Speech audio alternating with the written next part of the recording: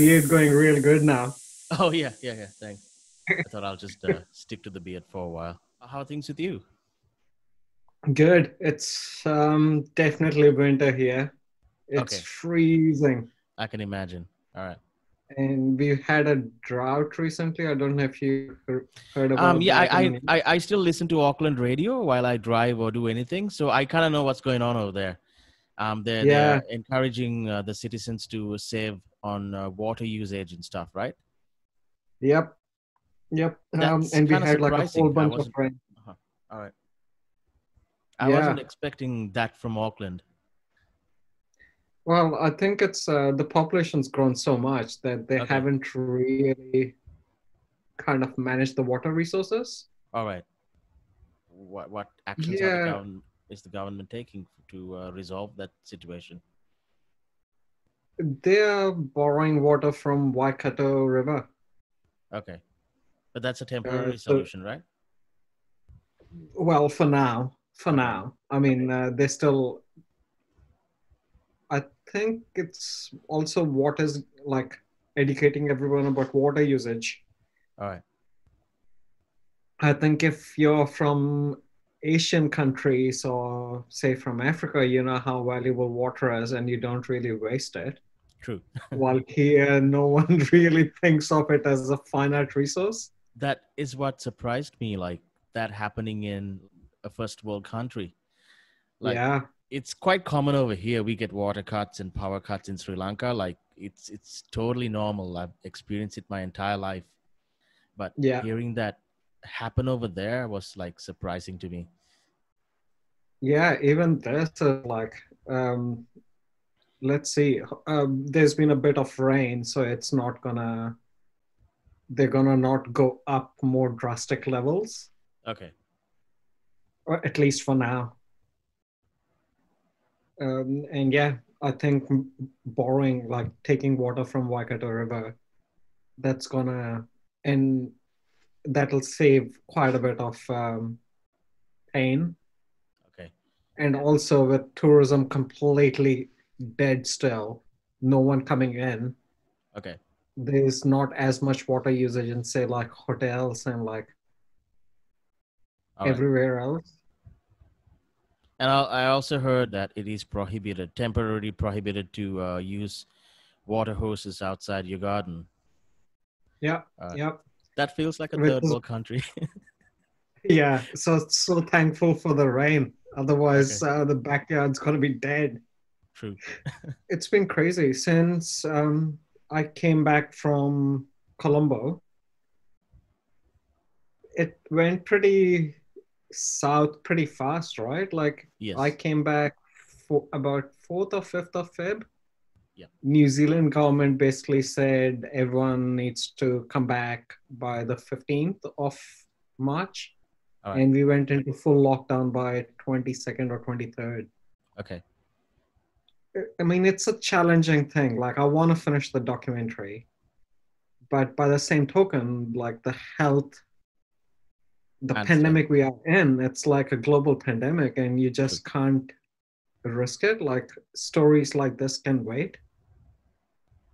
Yeah. Um, and one of the things you go through is, okay, how can I finish this documentary with the least amount of pain? Okay. So, originally, I was supposed to film in Macau as well Yeah. on the Asia trip, but Macau had shut down. And I have to finish, like, originally, I was planning to go to Lisbon and Amsterdam start of April. Okay. All of that got canceled. All right. So, looking at the overall story on how it all shaped up, Mhm. I think just shooting Lisbon Okay. uh, could be enough to complete the story. All right. But even now, like, even though New Zealand's got a good control over the virus, and a lot, so European Union has just opened up travel to New Zealanders. Okay. You don't need to quarantine when you go travel there. Oh, seriously? Okay. But the flip side is you come back, it's mandatory 14-day quarantine. All right. Over And here, the it's government, mandatory. Okay. Yeah, the government advises right now anyone who's coming back, like citizens or permanent residents, government's taking them the cost. So effectively, the taxpayer is bearing the cost of the quarantine. Okay. But if you travel for leisure or for non-essential purposes, Yeah. the government saying they're looking into how the user pays for that quarantine because you're All looking at right. like 2 to 3 grand. It makes sense. Yeah. All right.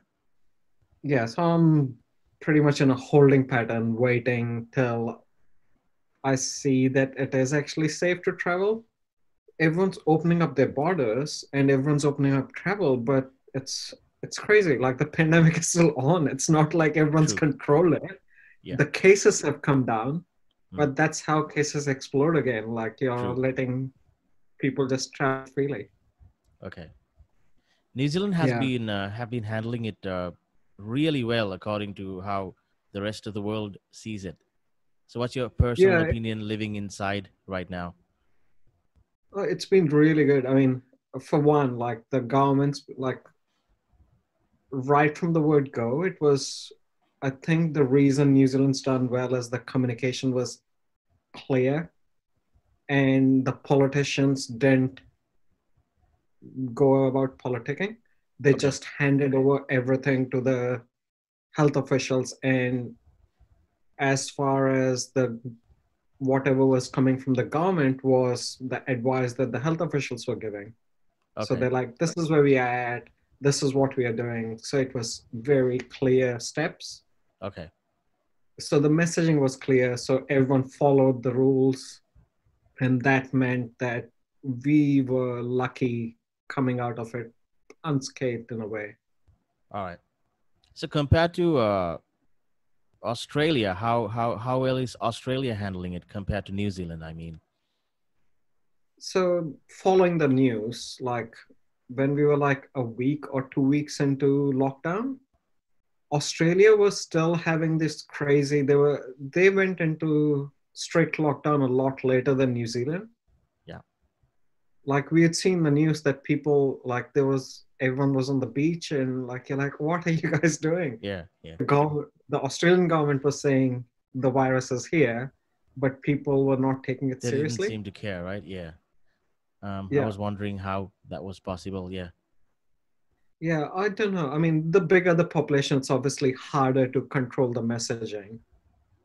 I reckon. And Yeah, I think what the pandemic has shown is like how crucial good leaders are in such big crisis. true. And it's about good communication. I agree hundred And if you're percent on not that. Yeah. communicating, you're just putting people's lives at risk. Yeah. How about Colombo or how about Sri Lanka? Like, Oh, Sri Lanka has handled it extremely well. That was totally unexpected. yeah, Um, that's good. the president and the government, the military, the health officials, they're doing a great job. And coming back to what you said, it's great communication, and I can see that Yeah. happen over here too. So Yeah. Without that communication process, like nothing's going to happen true. correctly. Yeah, Too much room for interpretation. true. People in crisis need like clear guidelines. Yeah.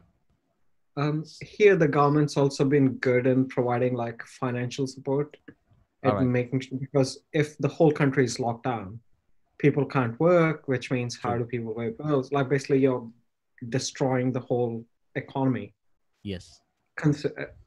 New Zealand is primarily like it depends on tourism, and Okay. suddenly you've said no more tourists.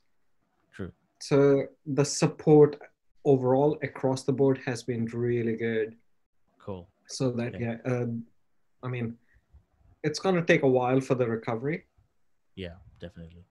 but at least people are not out of their homes or starving right now. Things here because we are not allowing anyone in. There's no community transmission. There's no active cases. I mean, now the cases have come back, but those are people coming back from overseas, Okay. and all of them are being caught in quarantine. All right. But by and large, because there's no internal transmission, it's like nothing's ever happened. Okay. It's yeah. it feels a little bit emptier than usual because there's Oh, no tourists. So the city feels empty, yeah. and people still like a lot of companies still prefer working from home, or at Okay. least Okay.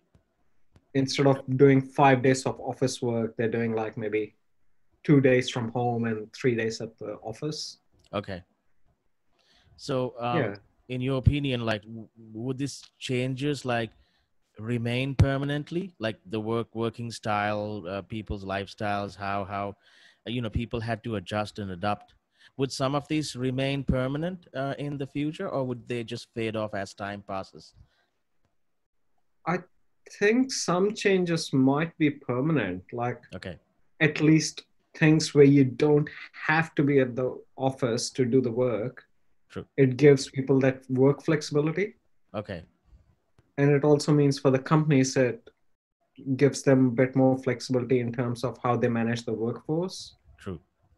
And it reduces the overhead costs. Yep. I mean, it's win-win for both I the agree. employers and the Yep. employees.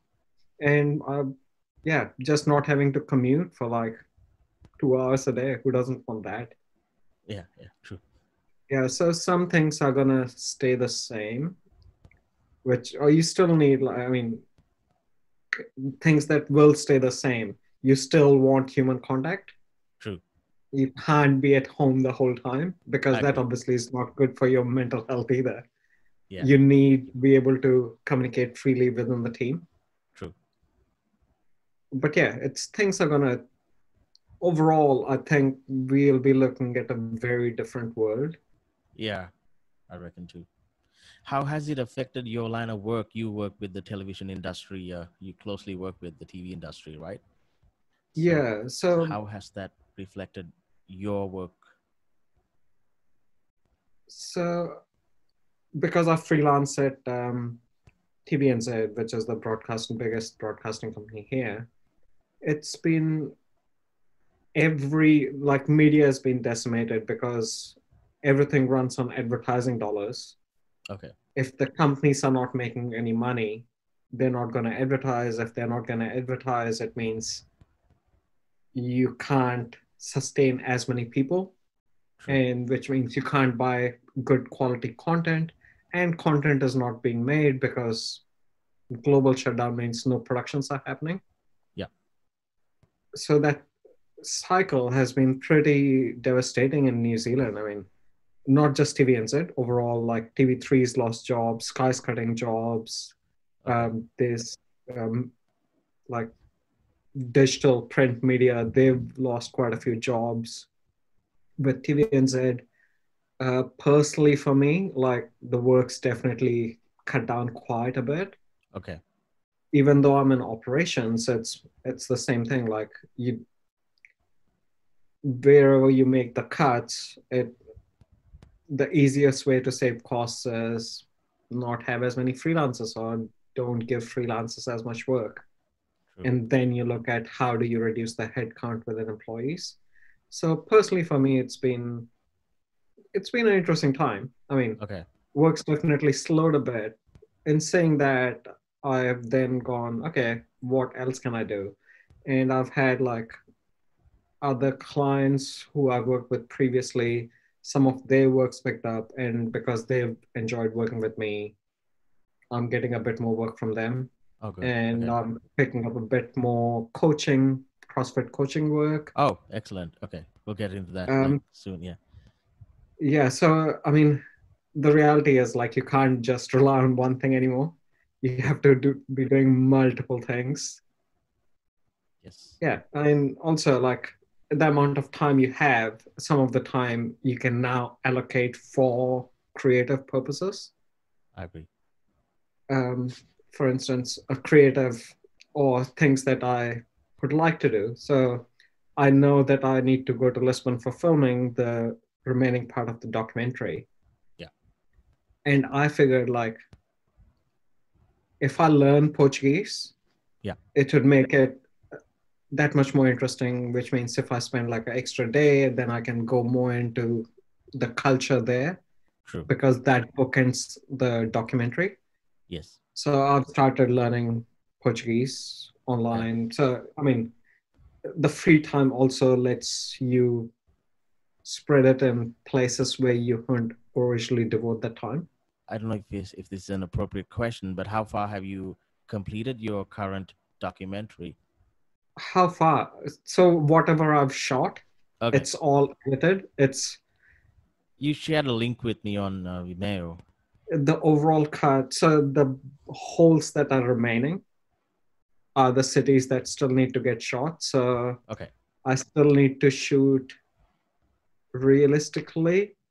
Lisbon alone all right, will still let me release it as a 1 hour doco. okay. But you were But if aiming I like a 90-minute doco? uh, originally 90 minutes, Okay, but with just shooting Lisbon, I can release it as a 1 hour doco. all right. And again, like one of the things I've got to consider is post pandemic, the Okay, airfare. So most of the airlines, they didn't offer refunds, they just gave credit. all right. So you can rebook at a later date. Okay, Otherwise, they would have gone under, yes. which is totally understandable. And the thing is going to be with not as many people traveling post pandemic and with not as many flight routes, Okay, um, the airfares are going to be more expensive and everything's going to be a bit more expensive than what we are used to. all right. So now I need to, as a producer, I need to consider what do I spend money on, or even if it's possible to get cheap flights from Lisbon to Amsterdam, do I Okay, shoot Amsterdam because then the cost in Amsterdam is going to be super expensive? I understand. So those decisions I'll probably look at once it's closer to the time when Okay, travel is a bit more open. all right. So, like, give us a little bit, like a little background info about what inspired you to making CrossFit documentaries. This is your second one, right? Um, It's my second one. like, how did you get here? Because you made a couple of feature films, right? You made two feature films, one action Yeah. thriller and then a horror, Yeah. and then you ventured into CrossFit documentaries. Yeah. I If I said mean, it right, yeah. definitely that was the sequence of events. So once I made my two feature films, then I also did a couple of years acting course. Okay, I studied acting for 2 years, and then I was doing a bit more commercial work. all right, I was writing another feature film, okay, and that fell through the cracks, and I was kind of feeling disillusioned with the whole process. all right, And at that point, I had also fallen off the fitness bandwagon. Like I was into okay. fitness when I was in school and college, but since coming to New Zealand, nothing of that sort had happened. True. Like when I met you back in 2006, I Yeah, didn't see that side of you. I didn't know no, that you were in like hard into fitness. Yeah, that was new to no. me. Yeah, when I Yeah, at saw that it like point, later. I'd definitely fallen off the wagon at that point. Okay. And whenever I go to visit mom and dad in India, I usually stop in Asia. All right. And on one of the hill tribe treks in Thailand, Northern Okay. Thailand, All right. it was a small hill. We were trekking, and I was completely puffed on a small hill. Okay. And that was like, okay, I need to get back into fitness. This is not good. And then when I saw some of my friends back home, they had like health issues. Quite, I mean, at that point, we were like 28, 29. All right. And for seeing health issues in my friends, I was like, okay, I definitely don't want to be in a stage where I'm having serious health issues at such a young age.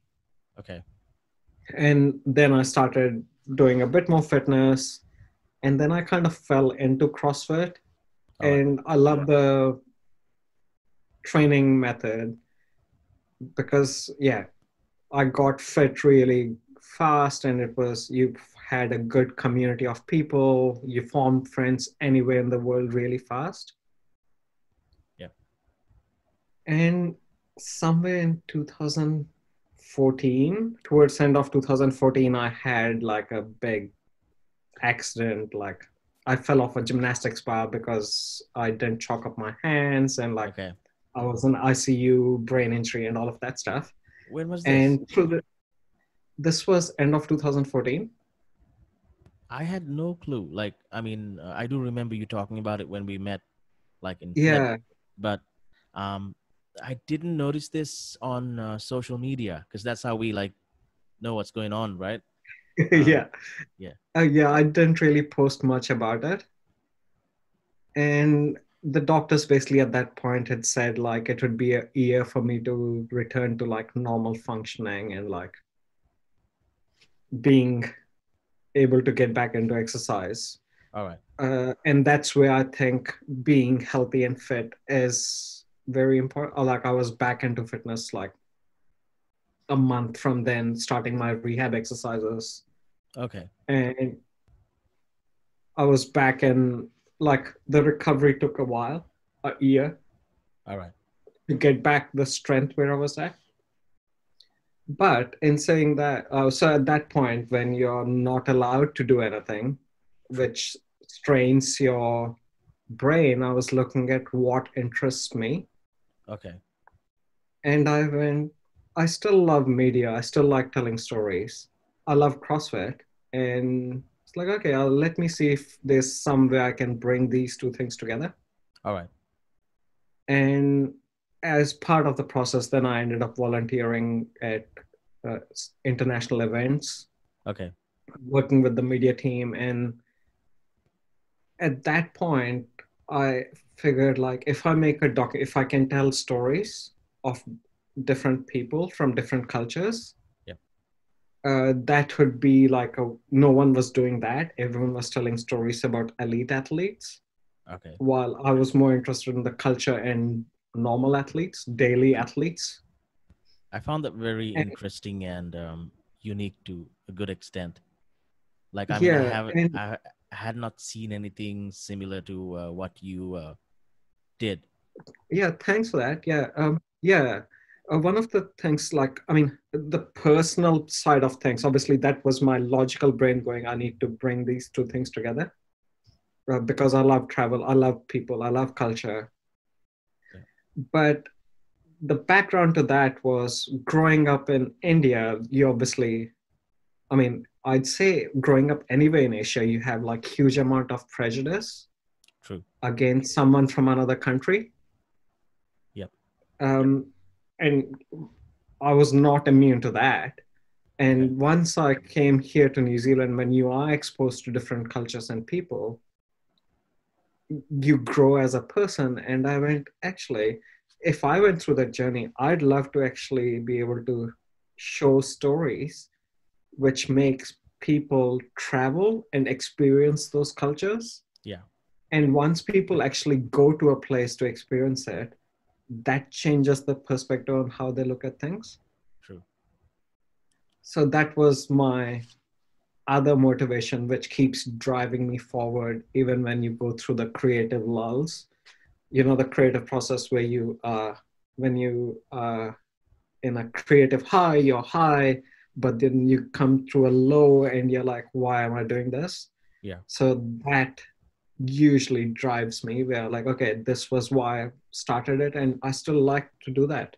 Okay. And yeah, I pitched the idea to CrossFit HQ. They didn't quite understand what I was trying to say Okay. or what I was trying to show. All right. I went, you know what? At that point, I was also getting a fair bit of freelance work, which meant I could save up. I saved up the money and I just decided I was going to do it on my own. Okay. I I did the whole thing off my own bat, like sorted out the interviews, contact athletes, all this producing stuff I did All right. beforehand, and then shot it, edited it, and showed it to CrossFit. And they were Okay. still not quite convinced because they saw the rough cut. All right. And I started releasing it on my own. I released one episode, Okay. and quite a few people saw it. and a lot of people contacted CrossFit HQ going, "Hey, this is amazing. Like, why aren't you releasing it?" Okay. So they came back to me and said, "Hey, okay, we'll release it." Um, and so I knew that there was definitely, so that was the first web series that I did. All right. And then continuing that journey, I then last year made it another 7 cities as a feature film. Okay. And this one, I figured like the other part of the thing that I really loved when I was at school was history, All right. and food Yeah. is what Okay. I usually really, really love. So And you that's some fused. yeah, it's when you travel, like food is such an important part of that experience. True. So I figured, okay, what's the thing, one thing in history that really kicked everything off? And I figured like Portuguese were known as the first colonials. Yeah. So for me, it was like, okay, it's an interesting way to look at things where I'm talking about colonization, I'm talking about transference of arts, transference of culture. I'm a And result of that lineage too. So yeah, it's fascinating. Like it's yeah. and not very many people kind of lean into it. True. So I mean, okay, for me, it's about exploring what is actually the case. And it was fantastic. I mean, the trip in February was fantastic. Things that I found, like I've been to Malacca like 3 times before, Okay. and it was only this time, like when I was in landed in Malacca, I was going around. I found out there was a Portuguese colony. All right. I didn't like the last 3 times I was there. I didn't know there was a Portuguese settlement there. And yeah, went to the Portuguese settlement, found that there was still Portuguese food being made over there, like with a bit more spices, Asian spices. But all of those discoveries, it's just amazing. It's How really, really. how well was the Portuguese community in Malacca integrated with the local community and the culture? Was it like balanced, or you could see a difference, like similar to You, maybe in Goa? you could definitely see a difference. I mean, the Portuguese settlement, I don't know what the politics of the land is, but Okay. the Portuguese descendants over there, they are definitely struggling to have their voice heard and get All things. right. Uh, yeah, it's a common theme usually. Okay. Like you need that support. That government support isn't there. And you could see there was a difference in the houses, the styles of houses in the Portuguese settlement. You mean the architecture, or Yeah, all right? architecture and just the you could yeah, some of the houses were nice, but I'm not sure if they would be at the same level as say uh, other Malay houses which were around All right. in terms of the state of the houses. Okay. If you elaborate a little more, like I didn't quite understand that myself too. So, like, in terms of living standards, are they below or above or in par? Below, Below. Okay. I All right. like it at least the 2 3 days I was there when I was walking around. Yeah, it definitely felt below the Okay. rest of the standards. That may have affected their education in some level. Uh, I'm not really sure. I mean, All right. Okay.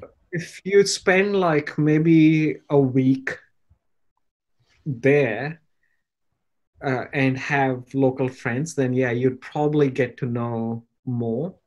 I understand. But when you're only in a place for like 3 4 days, like where I like doing documentary like this, where I'm in a place for 3 to 4 days, you're constantly on the go shooting, True. and you only catch glimpses of things. Okay. which is fine for the documentary, but at some point I'd definitely love to go back and find out more about what's happening. All right. Okay. So, talking more about your documentary. So when the Portuguese started this whole thing, I mean, the documentary at this point, it's called Spice and Silk, and I think I'll hold that title. Okay, it sounds great. Um, the reason being, like, spices were integral part of cooking in Asia all the way through. Yeah. And Europeans needed those spices to preserve meat. Okay. And everything could go inland, and Arabs control the routes. All right. They take a good chunk of so it would go to Venice. Most of the spices would end up at Venice, and Arabs had a monopoly on the whole thing, Okay. which meant anyway, which in turn meant Venice made a lot of money All right. because then they would mark up. So whoever controlled the spices controlled uh, the political power threads all through Europe. Okay. It's that at that point that the Portuguese and the Spanish decide that they would try and find a separate route so that they didn't have to rely on Venice. So Okay. they didn't have to pay exorbitant amount of money All right. for those spices. And because of that one decision,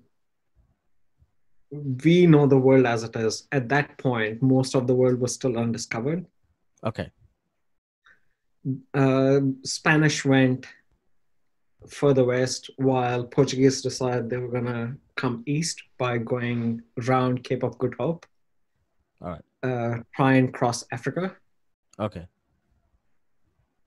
Then, because of that, Spanish ended up finding Latin America, Central America, All South right. America, and the Portuguese ended up finding a lot of parts of Africa, but also a lot of Asia.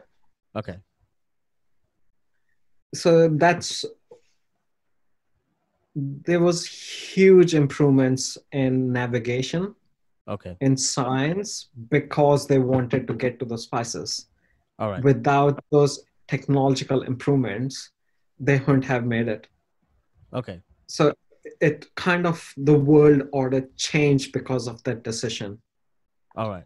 And also because they landed in Kochi in India first and they colonized it, they are known as the first colonials, Okay. the Portuguese. And from that point on, like it went further and further into Southeast Asia. And then they get like the silk and porcelain from China, Okay. traded for spices, and they had spices, so they'd bring all of that back to Europe. And they got very rich. The Portuguese got rich, but then after that, obviously, different empires had their phases, True. including the Dutch, the British, the French. Okay. Yeah, so for me, it's a way of kind of exploring all of that and seeing what that journey what is the remnant in today's world, All right. and how much of an impact it has had on the culture, and what the influences of food have been. Like Okay. if the influence on food was just one way or was it bi-directional. And while I'm at it, in terms of CrossFit, um, the last documentary I was looking at it from the point of health, Okay. while this one, because it is about trade, All right. it's about spice trade, I figured like I should look at CrossFit from the point of trade as well, which meant talking to affiliate owners and talking about the business side of CrossFit so that thematically it all ties in together. That's really interesting. So, like, Thanks. if you're welcome, if my viewers or the listeners want to check out your first documentary that is already released, what platforms can they access them from? Yeah. Um, this I've put up a few links. If you go to my website, Okay. digifit.co.nz, All right. digifit.co.nz. There's links because the documentary was picked up for distribution by Gravitas, Okay. which means that certain countries don't have certain platforms. All right. But if you access the Vimeo link is available worldwide. Okay. But if you have preference for, say, you want a iTunes link, there is some restrictions. But by and large, if you're US, UK, most of Europe, iTunes and Google Play, you can find the documentary. Tell me a little bit about like how you came to be the person you are today. Like, I mean, you were born and raised in India, and then you migrated to New Zealand out of all the other countries. So, give us a little bit of insight about all that. Yeah, I mean, it's um, it's it's a hard question as well because I'd like to think that a lot of the choices I've made in life have been gut instinct choices. There's Okay. been no super long thought put into things. All right. But at the same time, I know I take calculated risks. I'm not completely reckless. Okay. So when I was in India, I finished my MBA and I was in a IT marketing job, and that was a killer because I'd spend like 3 hours a day commuting, Okay. and it was not fun. And I just couldn't see myself doing that for the rest of my life. All right. And also through my schooling years, I've been good at most things in terms of studies, but also good at sports. In college, I didn't really have much of a direction, and I ended up choosing business because I figured like if you're on the business side of things, you can give value to companies, and that was my thinking at that point.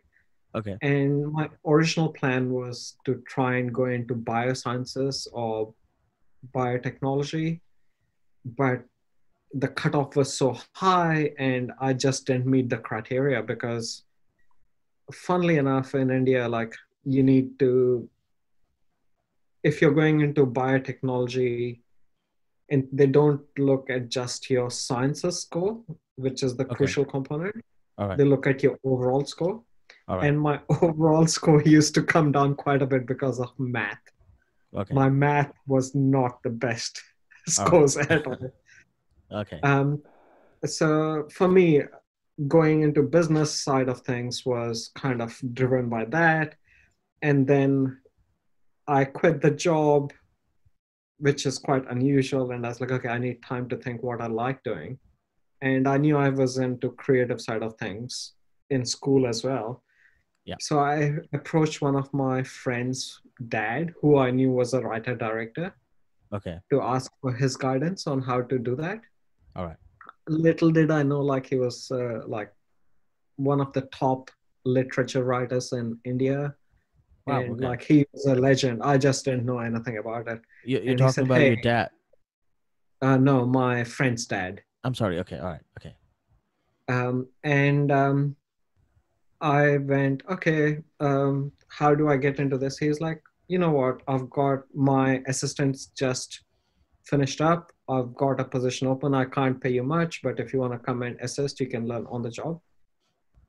Okay. And that's how I got into that, got into media full time. All right.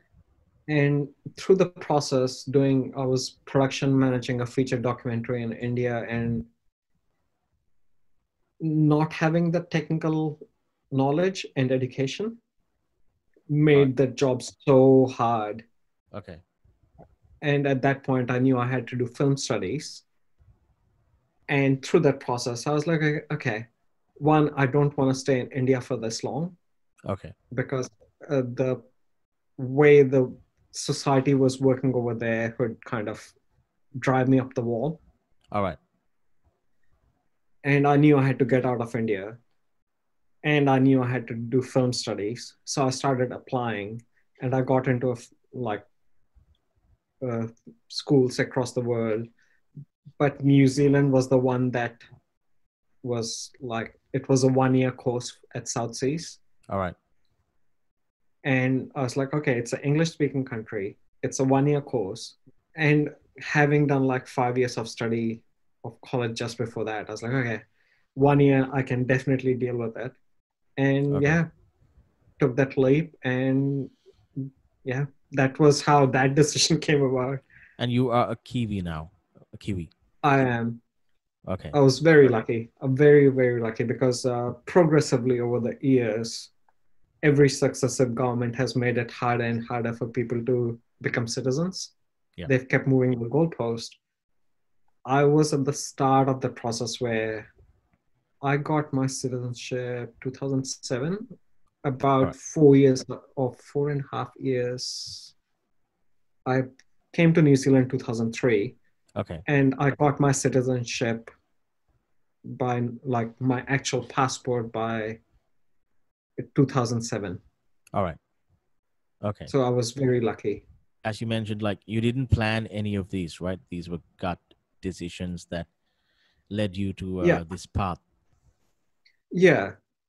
Um, this is some of the conversations I usually have with mom and dad, Okay. where my mom and dad, where they would have loved to have me do something different, where it was a bit more stable or a bit True. more long term, Okay. while I picked something which I went, you know what, this is what interests me. Yeah. Why not do that? But what's important is you're happy, right? Totally. I mean, Yeah. you still get the moments of happiness. You're like, ah, maybe I should have listened to them. But that's But natural. that is Yeah. when that's natural part of the process. Like, I mean, being creative and trying to get projects off the ground is just such hard work. Yeah. And you probably know all about that as well. True. I could relate to It's that. just that Yeah. whole up and down cycle that you go through. You just can't Yes. avoid it. Say the best you can do is have like good team around you Yeah. who can make sure they pull you up when you're going too deep. Yeah. That's something very important and precious. When we Yeah, have a team, we should treasure it, right? Because we'll never know when it's totally. gone. Yeah. Absolutely. And having people you can trust, who you can talk freely to, and just they know your thought process, you know their thought process. True. Yeah, You did something amazing, at least in my eye. Like when I was looking to, like improve and upgrade and further my film knowledge, I stumbled upon your story where you were this immigrant who moved to New Zealand and you made a no budget feature film. It was a big deal. Things have changed now, but considering the technology that existed and everything just in general, it for to me and you know some of the people I know, it was a big deal because you came from somewhere and did the impossible because there were Kiwis who couldn't do it, but you came from somewhere else and yeah. um, you made that happen and you inspired a lot of people to do that. So tell us a little bit about that, like how it all came together and what other challenges you came across and how did you overcome them and all that. Yeah, I mean, so that one again, like I just finished off my school year at South Seas, Okay. which was December 2003. And I didn't want to go back to India. And my uh, work, like the student visa was valid till like, I think, end of February. Okay. And through the whole South Seas year, one of the things I used to do, I could help out the school teaching school kid tour groups that came through. Okay. I teach them editing because they obviously didn't have enough resource at that point. So I'd go, yeah, you know what? I'm not doing anything on this day. I'll jump in and teach. Okay. So And Jamie Gardner at that point, who used to be the edit assist, All right. he was getting plenty of outside work, Okay.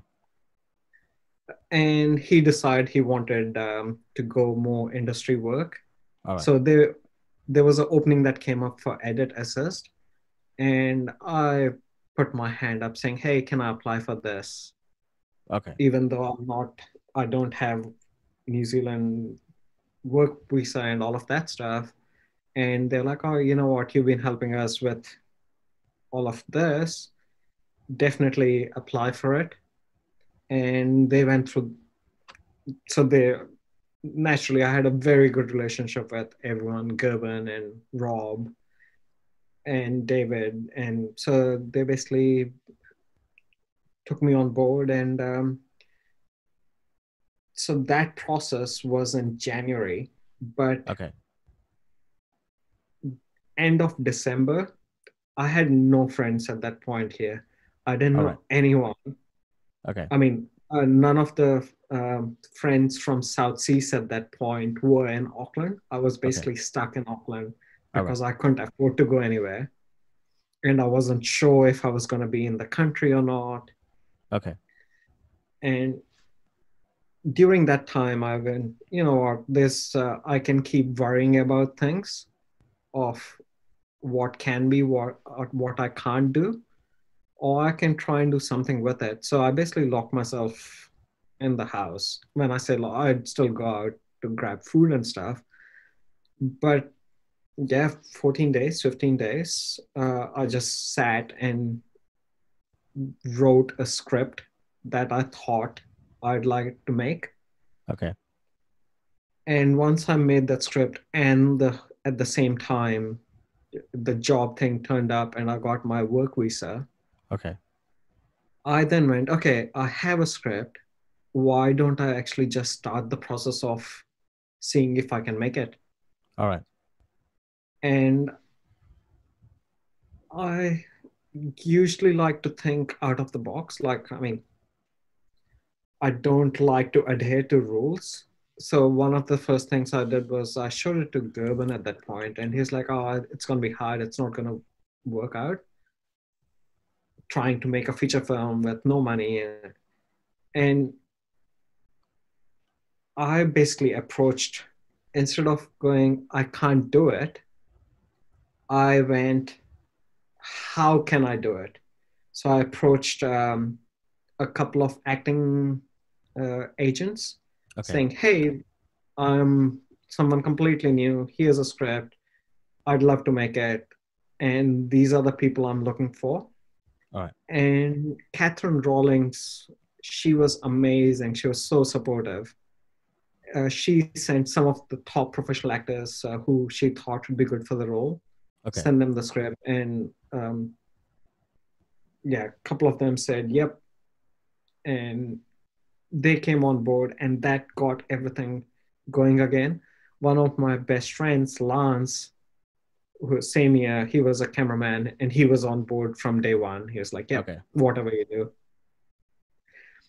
So once that started, once you have like some of the key people in, Yeah. and then it's a matter of forward momentum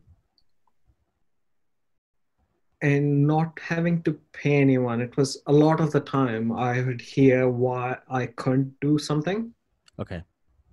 and I'd go, "Why not?" Like, I mean, what's where does it say you can't do it? All right. So I went, "Look, can't pay anyone and everyone's got busy lives. So why don't we do it over the weekends?" And Okay.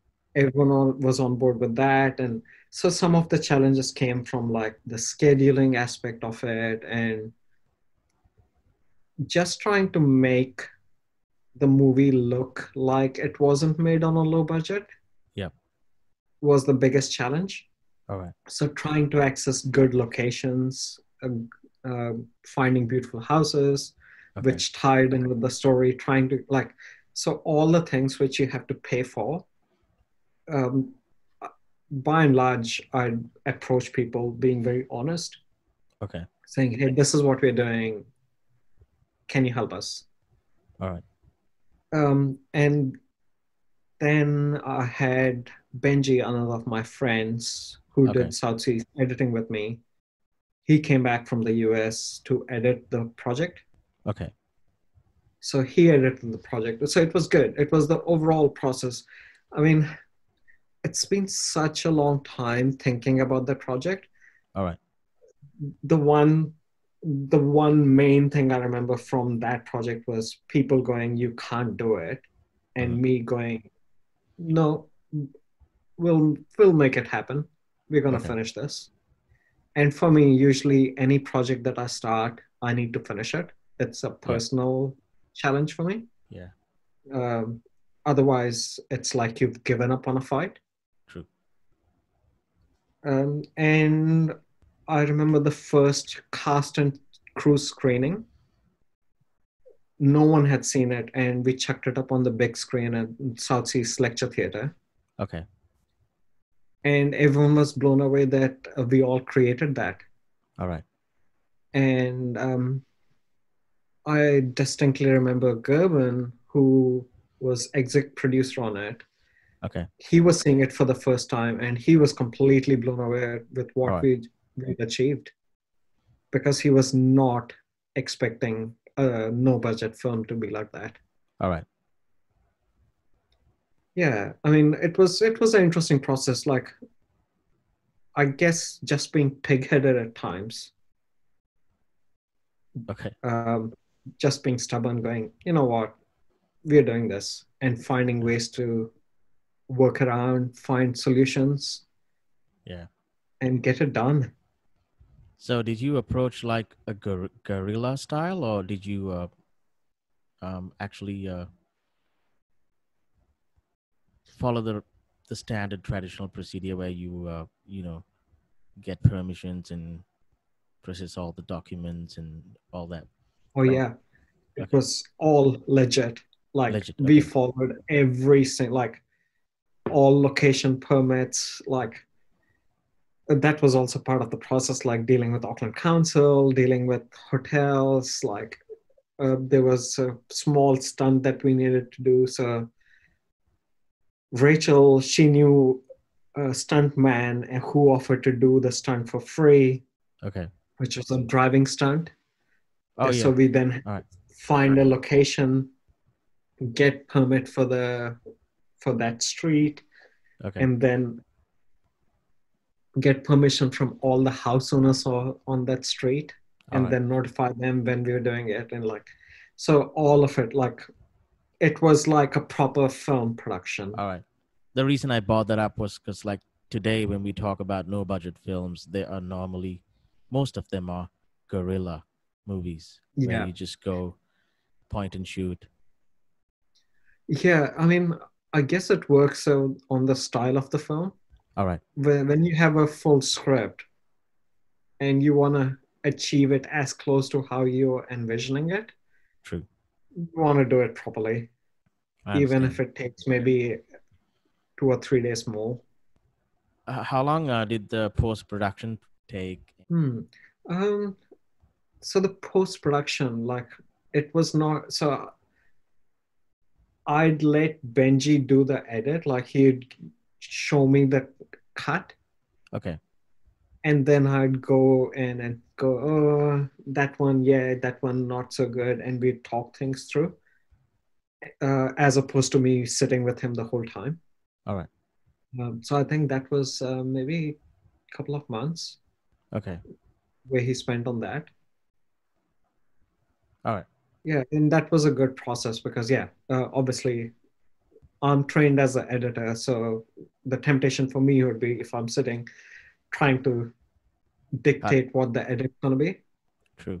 I was just gonna ask So that the question. Yeah. only, yeah, the thing I said to Benji before the edit started was, I, instead of trying to tell him what the story should be, because he had the script, he knew exactly what the script said. I said, visually, I want it. It's a beautiful poem that's disintegrating. Okay. That's what the feeling should be when you're All right. watching it. Wow. Okay. And that's what he used that. as the guiding principle for the edit. All right. Yeah, so for me, it was going in occasionally, going, oh, yeah, definitely on the right track with that, or not quite sure, change that. Okay. Yeah, So coming back to your CrossFit documentaries, something that I really liked about it is it looked good. To me, it was in par with anything you would watch on Discovery Channel, like, almost, or maybe yeah, sometimes in par. But my yeah, point is, like, a normal person wouldn't understand that. Now, since I have a trained eye, I can tell the difference. But yeah, with a general audience, I don't think they'd be able to tell a difference between, like, a high value television production and what you had done. So how yeah, did you achieve this all by yourself? Because I was lucky enough to experience a couple of days with you, and you just carry your little camera and your other gear all in one backpack, and you just go yeah, around and shoot what you want. And then once we see the final product or even the rough edit, it looks. This is my opinion. It looked really good. yeah. Um, Thanks. I mean, that's really encouraging as well because with the documentary, like when you're doing something like this, like it's like writing, you're working in a vacuum for most of the time. yeah, Also, I'm the crew, which yeah, means I'm the only person involved with the process end to end for now, which means it kind of makes things okay, easy and hard at the same time. Hard because it's obviously a lot more strain on your creative energy yeah, and energy overall, because you're having to do multiple roles at the same time. But it's also very easy in terms of I just only have to worry about one person. That's me. yeah, So okay, if I know, it gives me the flexibility. If I know something else is happening during the shoot, I can just change my perspective. okay, And it's similar to how we were talking about guerrilla style, or having a scripted project that you want to bring to life with the vision that you have. yeah, So I like to write out what I think is the story for that place. okay, So I have a rough script on me, all right, which means then I can visualize what kind of shots I need, which also means when I'm on the ground, I'm looking for those shots. okay, And then anything on top of that is a bonus and being open to the experience. So if I see, for instance, when we were filming at the Angampura the scenes, yeah, center, yeah, it was an awesome setting. When I saw the boys climb up the tree yeah, using the roots that were hanging, I knew that there would be something along those lines. I didn't know exactly what it was going to be. okay, So I was like, okay, straight away, even though I knew there was a couple of people doing their practice, martial arts practice, visually for me, it was more interesting showing something that no one else would have captured before. true. Okay, so if you want to share some of your experience, knowledge, and wisdom with the young filmmakers who are extremely fortunate with today's technology, when they can carry a little iPhone and um, get very good video quality. Um, Yeah, since we are all living in such a great time when it comes to film technology, um, yeah. what advice can you share with these, you know, people? Um, I would say tell a good story. Uh, Technology is just a tool.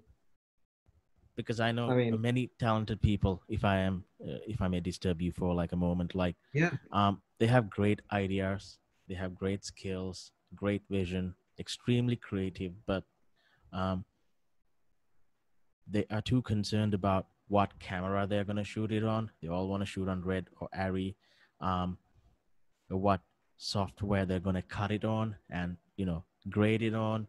And, Yeah. I've noticed things slow down, and eventually most of these projects never end up happening, or they kind of like never complete.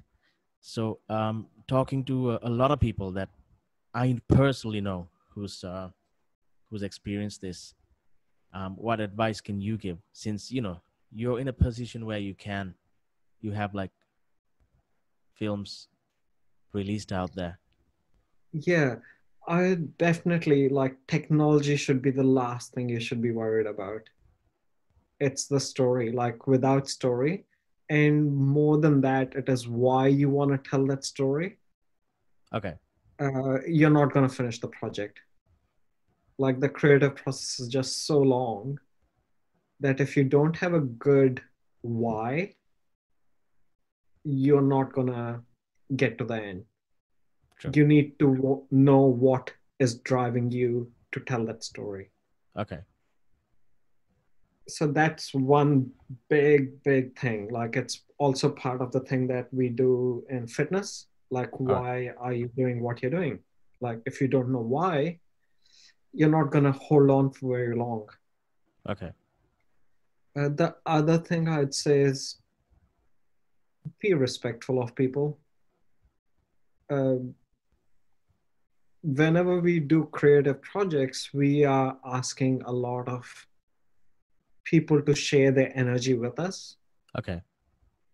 And if there's no respect, people don't share that energy with you. All right. And when that energy is not there, it shows up on screen, whether you like it or not.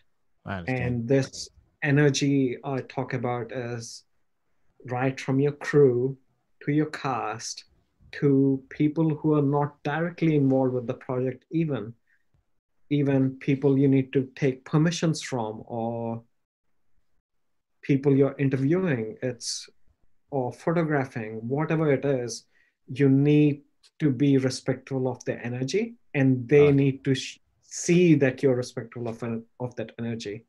Okay. And it makes the process easier for everyone. And creatively, it's a lot more satisfying. True. Thanks for that. Yeah, that is what I'd like to think that I do when I do documentaries. I like to be respectful. So even if I'm shooting something, if someone says no, I don't wanna, I don't want you pointing the camera at my side, you just go, okay, fine. Yeah. Don't Bec- point it at their side. They yeah. don't want to be in it.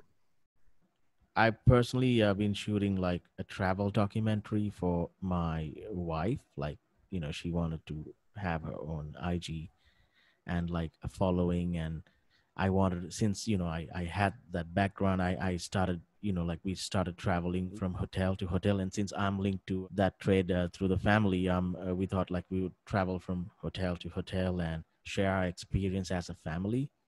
I had to do something very similar that you did, but with two kids and a wife. So I came across a lot of challenges. Yeah, It was great to do everything by yourself. I guess that's the plus point, as you mentioned, but at the same time, it could be extremely tiring and frustrating because yeah, before you start, you were like, oh wow, cool, this is so cool, we get to go to different hotels and experience all that. But it was one living hell when I actually started doing it. yeah. You're taking on two completely different roles and trying to True. fulfill both roles equally well, Yeah. So I found that which is so extremely hard. hard. Yeah. Yeah, I didn't it's even so have hard. my meals in most cases, like, because I was just, Yeah, covering as much as I can. And yeah, so, yeah, it was quite yeah. hard. Yeah, it's interesting that you bring that up. So when people go, "Oh, you're filming all of this stuff. It's amazing. You're traveling, blah blah blah." It's like, yeah, it's great. I'm traveling, but it's not. I'm not taking a holiday. True.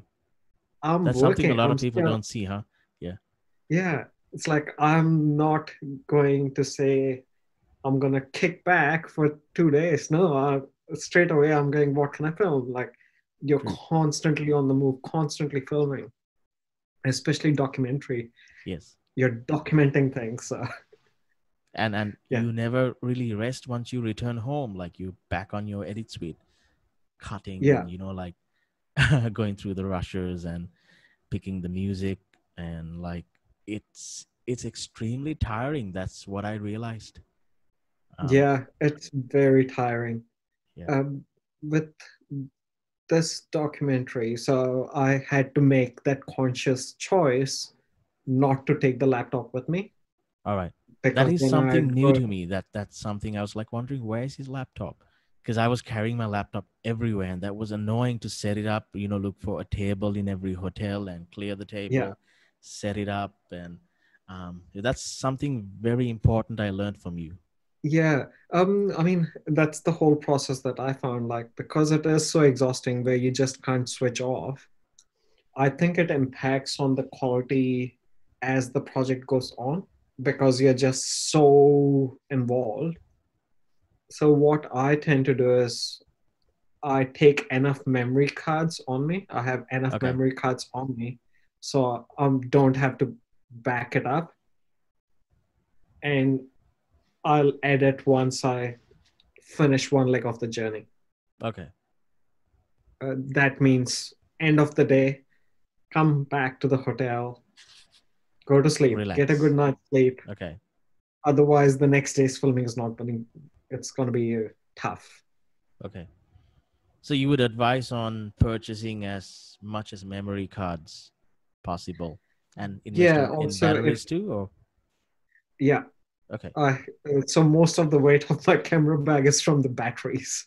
Okay. All right. And it depends on the camera. Most of the cameras now. So the big reason for carrying your laptop would be to back up all the memory cards so that if something happens, you have that footage on another drive. So most of the cameras now have dual card slots, and you can set it to dual record. Okay. So whatever you're recording records onto both cards. So you have an automatic backup copy, Okay. which saves not having to carry a laptop. All right. Yeah, that's so worthwhile. Just All right. having like a camera that can do dual slots. What camera did you use primarily? And you had like a second action camera too. Ah, So, yeah. So I'm using a GH5. I've been okay. using GH5 since it came out. Okay. Amazing camera for video. Uh, I usually carry, it depends on the project. I usually carry just one lens Okay. that's on the camera, or sometimes two lenses. All right. So on this project, I've been carrying two lenses. All right. One is the 12 to 35 mil. It's a zoom lens, and the Okay. other is a 35 mil prime. So if I'm doing interviews where it's more control, I'll use the prime lens Okay. because it looks amazing. While if I'm out and about, I'll use the 12 to 35, which means I can get the shots as I'm seeing them without having to kind of run to the shot, which you Okay. have to if you're prime lens. And the other camera is the Osmo Action. Okay. It's similar to a GoPro. All right. It's good for getting action shots or just doing handheld selfie shots where you're doing piece to camera. So, low light conditions, that's quite common with this form of filmmaking. So, how do you achieve best picture quality in situations like that with not many lights? You depend on natural lights around you. Yeah, so definitely the prime lens Okay. saves me in like low light situations. I automatically switch to that. All right. The prime lens is a manual lens, so it's a lot more work On focusing. um, focusing. But the good thing is like you get like because it's tactile, you get used to it. Actually, I have it here. So this is similar to like a film camera. Yeah. So it's not slippery, Yeah. and yeah, you get like a really nice. You get used to how much you need to turn for a particular distance.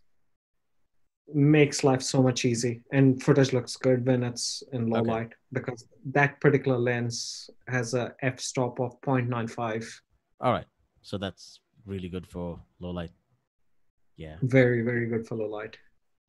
So my podcast show is not actually focused on filmmaking or the technical or marketing aspects of it, because I think there are plenty of podcasts, and since I come from like a technical background, Yeah. I end up talking a little more about it. But what I want to do is thinking about people who have no prior filmmaking knowledge or background, but who's carrying a good iPhone or a Samsung or whatever, who is interested to start up a YouTube channel or something on social media.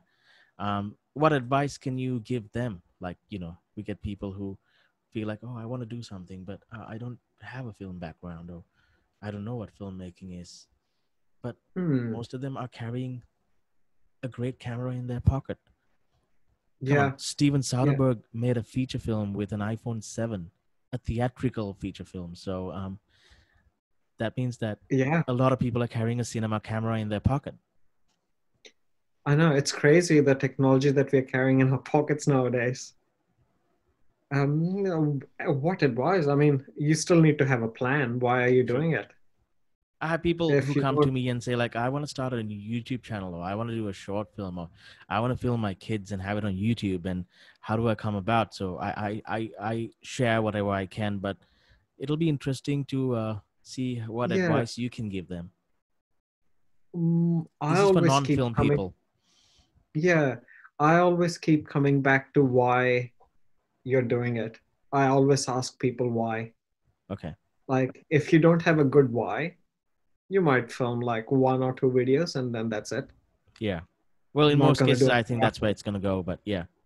If you do have like proper reason why you want to do it, say you want to keep documenting your kid's life for till they're 1 week, every week till they're 21, because that's the memory you want to share with them when they get to that Mm, age.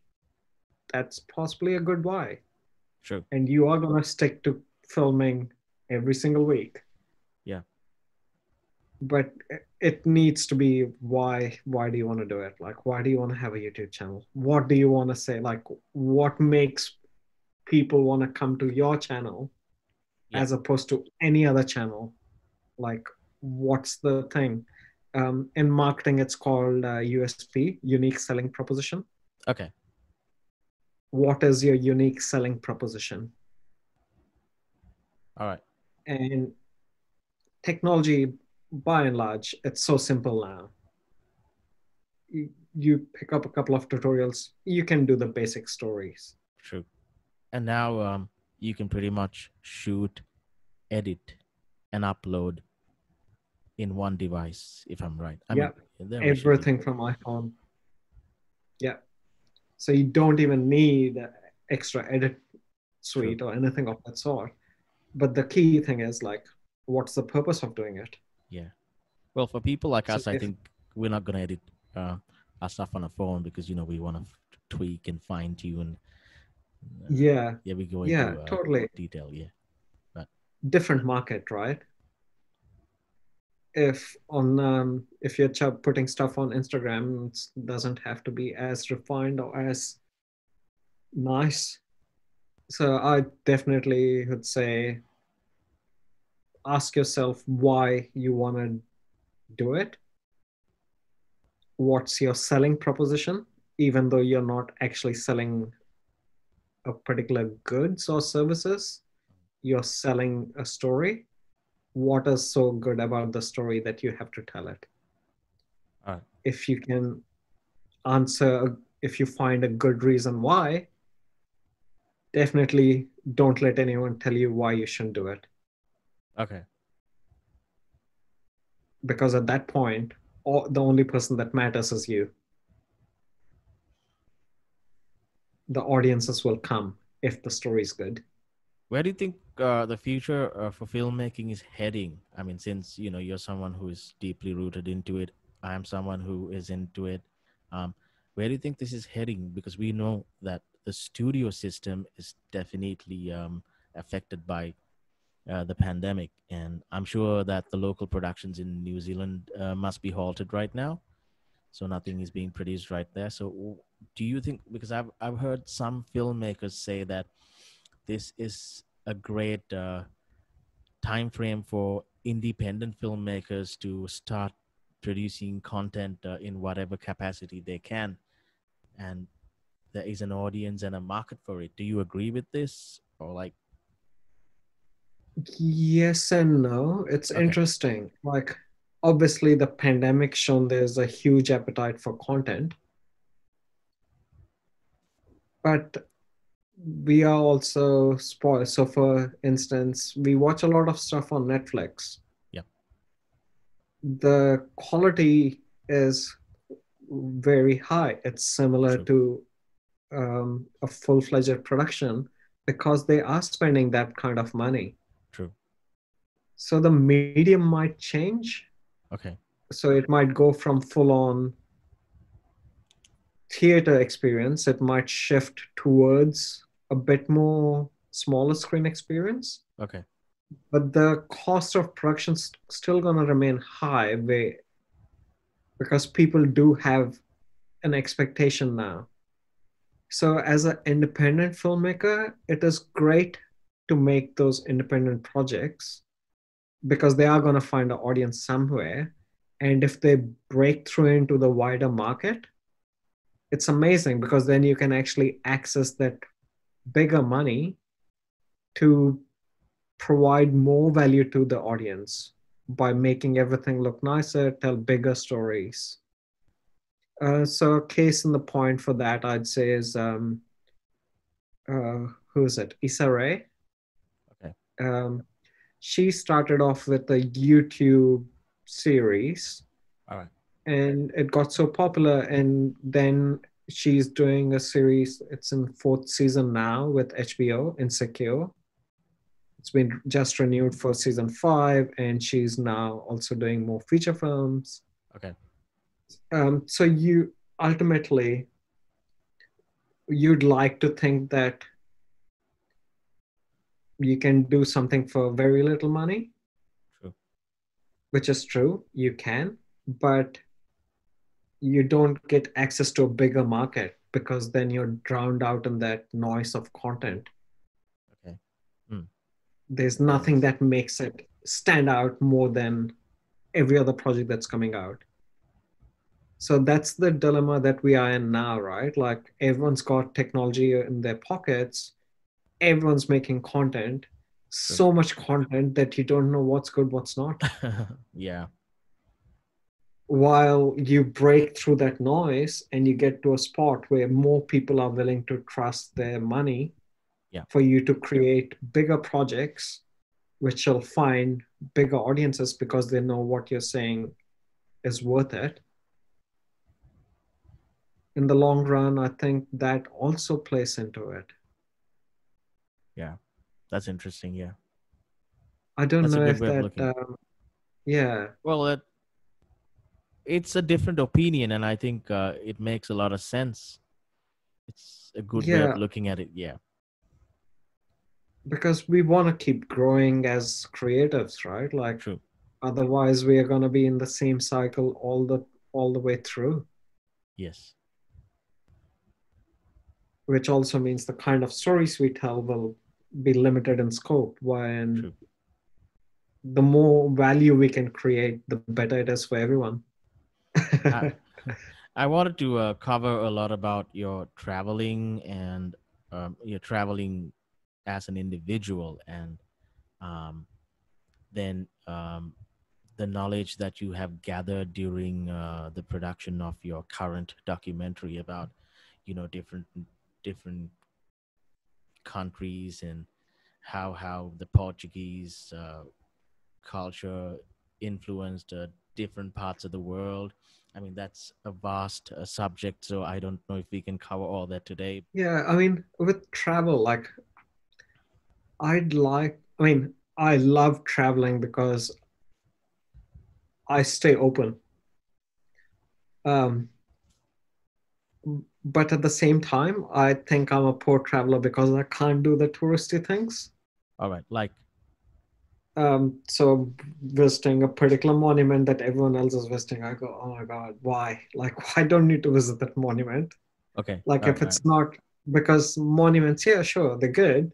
Not saying people shouldn't do it, but for me as a person, what interests me is food and people yeah, and understanding the moment of time that someone is in that particular space. okay, So for me, doing documentary like this, even though it's a lot of work, but it also forces me to kind of seek it out. all right, Um, so for me, it's an enriching way of traveling, okay, where I'm capturing those moments and also just getting not doing stuff that I don't need to do because hmm, everyone else is doing it. all right, Yeah, it's been fascinating. Like even this, like there's a so Macau shut their borders first in mid-Feb, and so I had to change a week out from the flight. I had to change my flights. I was like, okay, where can I go which still has a Portuguese connection? And I found that Bangkok's got a Portuguese connection, okay, which I never knew. okay. I didn't And know about that until now. All right, Portuguese were the first Europeans to ever enter Ayutthaya, the okay, Thai kingdom. And the only reason they didn't colonize is the topography, like the sea. It's I think it's not deep water, so they couldn't get the naval fleet in. all right, So they went in as traders at that point, all right, and they wanted to convert as Catholics, like Christianity. They wanted to spread Christianity. okay, So again, I didn't know about. So I've been to Thailand a few times now, all right, and this was the first time I found out about it because I was looking for it. So it's an interesting way of traveling because then it gives you a perspective where Bangkok, which is the least place you'd expect any kind of Portuguese true, connection because Thai culture is very strong. hmm. Yeah. Um, but then finding that connection there was amazing. Yeah. Another thing that's quite interesting. I'm yet to figure this out. Is like similar to how you make your content.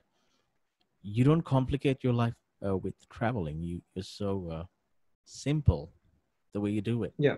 It doesn't feel like a huge burden to prepare yourself because to give you an example, like I mean, if I'm traveling like 100 kilometers away from home, we have to pack, and it kind of like kills the mood just for 2 nights, Yeah.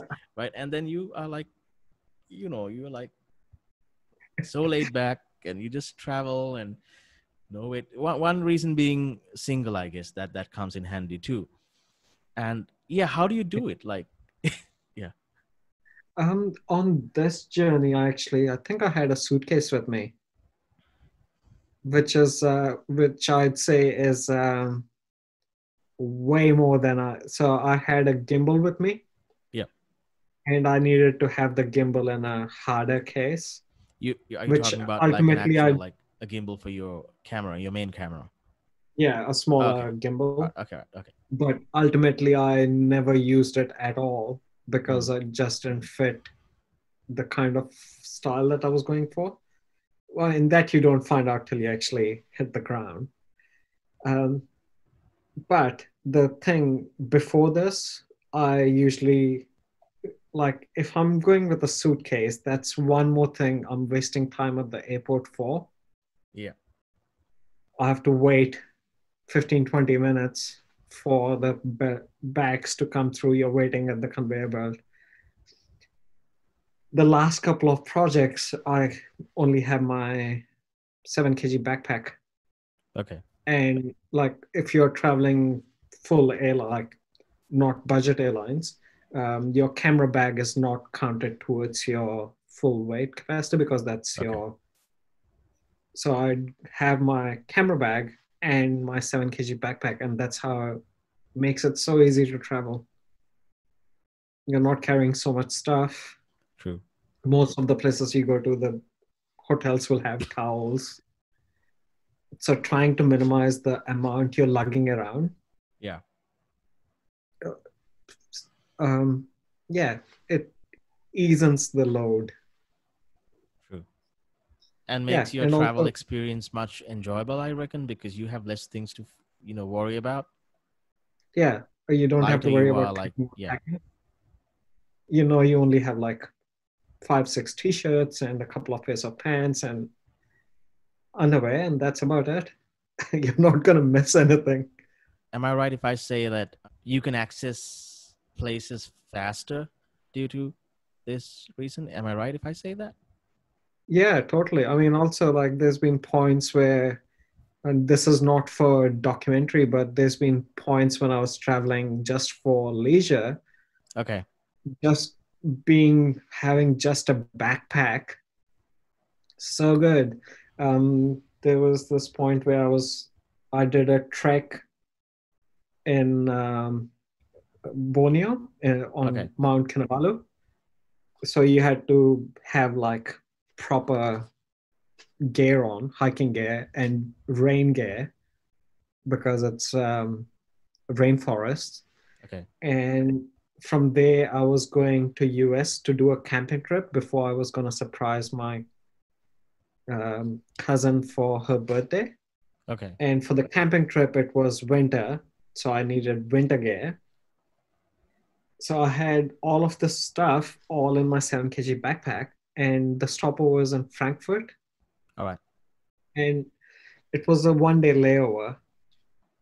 And as I was going to the airport, how it happened, I think the guy gave me incorrect instructions. I caught the wrong train. I was going away from the airport as opposed to towards it. And I got to the airport, Frankfurt airport, and I ran. I ran for my flight to the US. Okay. Um, and there was a massive line waiting to check their luggage in. Okay. Um, because I had no luggage to check in, I could bypass like I saved at least 45 minutes because I called the customer service line and they're like, Mm. you have to be at the gate now. And I was like, oh my Okay. God, just having like no luggage with you. All right. Yeah. I caught my flight. I think the gate closed 5 minutes after I got there. So I made my flight. So those are the pros. Yeah. Any cons when you Ah, try it's just you're kind of limited with figuring out if you have enough clothes or not, yeah. especially when you're going into winter Yeah. season. So something that my wife brought up, right? I mean, we watch travel videos and we follow certain channels, and something that we've noticed is um, the clothing, and this affects hygiene standards. I think the South Asian mind is quite conscious about this. Yeah. I don't know if I'm right. Um, so this is something she brought up. She's like, I wonder how he washes his stuff because he's constantly traveling and he's wearing the same clothes. And she had an Oh issue yeah. with the hygiene standards. So how do you maintain that? Oh, simple. I know that Like, some don't wash. Yeah. So oh, no, no, no. I usually find the nearest laundromat, and okay. All right. because most of the places it's 2 hours service, you pay an extra dollar and you get it back. You're True. like, yeah, True. True. sure. Like, you Okay. just make some things you just spend money on. Laundry Yeah, is I understand. definitely one of them. All right. Okay. And it's fantastic. Like, Yeah. especially in Asia, it's so cheap getting laundry done, True. True. It's and true. it's so Yeah. fast. Yeah. Yeah. Um, Also, like I like to travel with icebreaker. I wear a lot of icebreakers. Okay. It's a brand with its merino t-shirts. All right. So those don't retain smell. Oh. And yeah, they keep you warm when it's cold and vice Okay. versa. All right. So they're usually good for keeping the luggage weight down. All right. But I still get them washed when like every like I hope it wasn't not inappropriate. I think it's an important no, question. Not many no. people pop. No, So yeah. it's totally like that's also a whole part of the travel, right? You Yes. have to figure out Yeah. how many pairs of clothes you can take Yeah. without overpacking and Yes. how many you have to do before you have to give it to laundry. Yes. So I usually do all of those calculations as well before I Oh, start. okay. All right. So that's important. Yeah. Yeah, yeah. No point traveling with so little clothes that you're having to go and shop every time, Yes. but also not carry too much that it becomes a burden. So yeah, when we were filming at Hilton, when the guy was making the kuttu roti, and I actually got to see the process start to end, I was like, oh my god, this is so good. So coming back here, I kept going, trying to see why 7 Series isn't open Oh, because okay. it's like All right. because they make that right fresh in front of you, like back in Colombo. True. And yeah, so this new place that I found, I was like, ah, kuttu roti, but it's in a packaged box. I was like, yeah, I'll try that. So Okay. brought it home. So good. Good. So good. So it's Yeah, love it. interesting to hear you talk about Sri Lankan cuisine. Like, yeah, like I mean, I know you've been to like a lot of places, but you remembering what's what and the tastes and the aroma and Yeah. Oh, I mean, for me, yeah, I remember every food is something that really ties me to a place. okay, Where um I did a 2 week trip in Malaysia in 2012, all right, and that was purely to eat my way through Malaysia. okay, And the reason it came about was on the hiking trip that I did in Borneo, I did a intrepid trip. So we had a homestay. okay, Uh, it was in a farm, and the grandma. I woke up quite early, about 4:30, 4:45, to go to the restroom. okay, And the grandma, she was already cooking food, and I was like, oh my god, like that's quite early to start prepping for breakfast. And I used the toilet, come out, and the smell was so good. So I just stopped, and the grandma, she couldn't speak English, I couldn't speak Malay. She's like, sit down, like this is outside the house, and she like sit down, and she just gave me the breakfast. So I just was eating as she was making the breakfast fresh at like 5 a.m. By the time everyone woke up and we were ready for breakfast about 6:15 ish, I'd already had like 3 servings of the breakfast, okay, and the taste was so incredible. yeah, And I was up here, and the grandma was like, "Some more," and I was like, I can't eat, but I'm not gonna get this anywhere else in the world. So he was like, "Yep." And that inspired me to travel to like Peninsular Malaysia to eat my way through Malaysia. okay, So yeah, food is such a important part. And yeah, I love, so every time I travel and come back, I like to try to find places from all the places I've been to and try the food here again, because that's a way for me to remember everything that I've been through. did you really like Sri Lankan cuisine, like food? Oh yeah, yeah. Like especially the short eats. Amazing. Short eats. Yeah. Yeah, like so good because and also what was it? The mutton rolls, beef Yeah. rolls. The rolls. Yeah. The rolls was, and yeah, I try and find that wherever I can here. Okay. You get one place in Auckland with mutton rolls. It's the same place you talked about that's closed down right now. That's where I used to get Yeah, my mutton rolls from. Um, yeah, yeah. and also with the Sri Lankan cuisine, like it was such a revelation. Like the potu potu is Pitu. was that the Pitu. yeah pitu Pitu. as Pittu. Pitu. pitu, Yeah. and then the devil chicken and fan of kotu roti, and yeah, so Nice. yeah, it's just usually it's a for me it's a good way to kind of really experience the culture because food opens people up straight away. True. Yeah, they are a lot more open to you when they see that you really appreciate what you're Yeah. eating. True. True. Yes.